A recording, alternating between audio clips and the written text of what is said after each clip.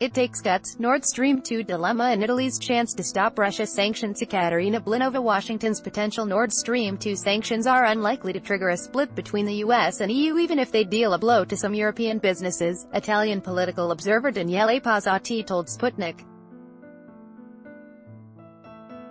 The observer also explained why it will take a lot of courage from Rome to veto the EU's extension of anti-Russian sanctions.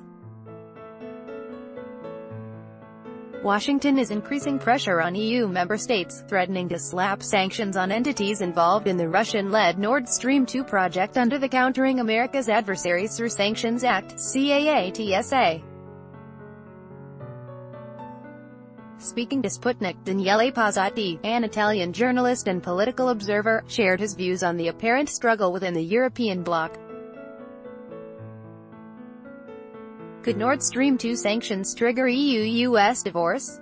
It appears that US attempts to bring Nord Stream 2 to a halt may become a game-changer given that Germany, regarded by many as a major beneficiary of the endeavor, is at the same time a driving force behind each EU decision to extend sanctions against Russia. However, according to the journalist, Washington's potential sanctions against Nord Stream 2 are unlikely to translate into an EU-US divorce or the bloc's shift to Russia even if they hit some European businesses. No, for two reasons, Pazzotti says. First, there is no such a thing as an EU policy that might shift and drift away from the US and towards Russia. Not as long as all EU countries are dependent on NATO for their defense. What we might see, and we are already seeing, is a discussion on the need for a European army.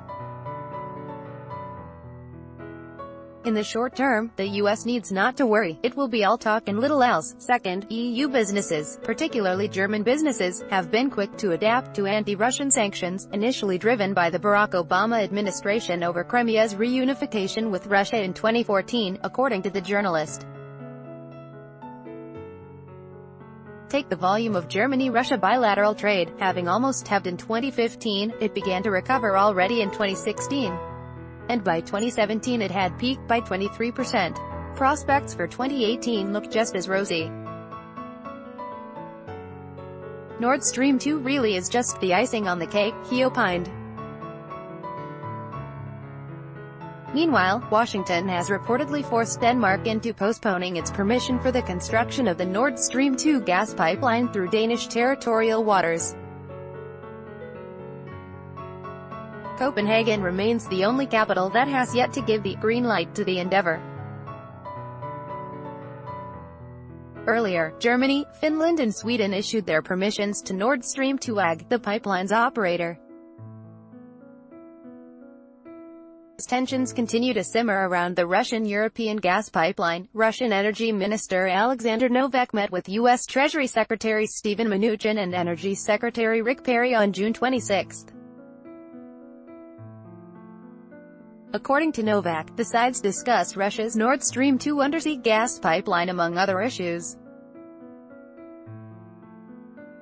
Copyright Reuters. Alessandro Bianchi. Newly appointed Italian Prime Minister Giuseppe Conte speaks next to Interior Minister Matteo Salvini, Minister of Labor and Industry Luigi Di Maio, Minister of Justice Alfonso Bonafede and Foreign Minister Enzo Moavero Milanese during his first session at the Senate in Rome, Italy, June 5, 2018. Will Italian government veto EU's anti-Russian sanctions?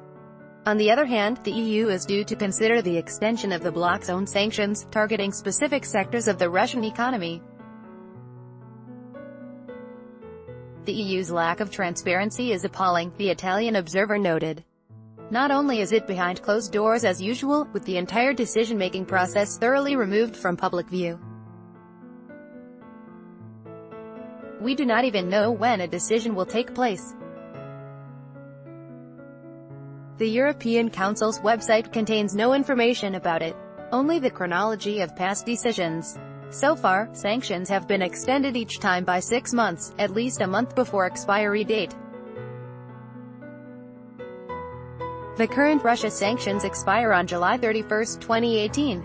The Observer noted that many expected the EU to address the issue during last Sunday's summit in Brussels, which instead focused solely on migration policy.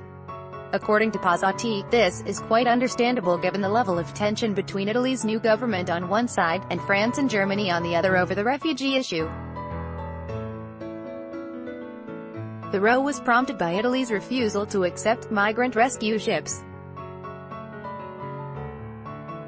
On June 25, Italian Deputy Prime Minister and leader of the Eurosceptic Lega Party Matteo Salvini dropped the hint that the new Italian government is ready to put words about lifting the EU's sanctions on Russia into action while speaking to Russia's Rossiya 24 TV channel. Theoretically, Rome is capable of upsetting Brussels' applecart. Pazzotti believes the decision to extend sanctions requires, like many EU decisions, a unanimous voting. Thus, any negative vote turns into a de facto veto towards all other member states. The Observer explained that such a step is fraught with certain political risks, especially amid growing pressure from NATO, Brussels and Washington. Italy will have to break precisely this inertia, he suggested. Not an easy task for a new government. Then there are pressures from NATO, and those coming directly from Washington. Commenting on Salvini's vow, the Italian journalist underscored that one needs to take it with a grain of salt, as institutionally the newly appointed Italian minister is neither in charge of foreign policy nor EU relations. Meanwhile, Italian Prime Minister Giuseppe Conte signaled on June 27 that the extension of EU sanctions against Russia should not be automatic, adding that Brussels is due to consider the issue on June 28 to 29. According to Pazzotti, this is a truly meaningful development. He envisions that the decision might take place on June 29 at the earliest, or the beginning of next week. Although France and Germany have seemingly reconciled themselves with the sanctions regime and even benefited from the political clout, the same cannot be said for other European businesses, especially small ones, Pazzotti pointed out. Italian farmers, and whole countries like Greece and Bulgaria, have suffered greatly under the EU sanctions and the resulting Russian embargo, he said. They received no compensation from Brussels. Most, in this increasingly unequal EU, do not benefit from the same political clout and are losing Russia as a major export market. The views and opinions expressed by Daniele Pazzotti and Ekaterina Blinova are those of the contributors and do not necessarily reflect those of Sputnik.